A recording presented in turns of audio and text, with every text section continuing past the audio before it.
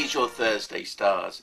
I love today's stars. The only thing to avoid today is anything where there are domestic disputes or anything where there could be fire hazards. When I say avoid, don't try to mend stuff if you don't understand what it's all about, because with Mars in your 4th house squaring up to the moon, it could well mean that you get yourself involved with something that could be combustible. So anything where there is a fire element attached, be careful. Avoid it, call in experts. But for you personally, this is a great day for feeling psychologically above par. Perfect if you're thinking of going abroad or doing anything on an international level. And in fact, you'll find it a very empowering day if you start to think for yourself at last.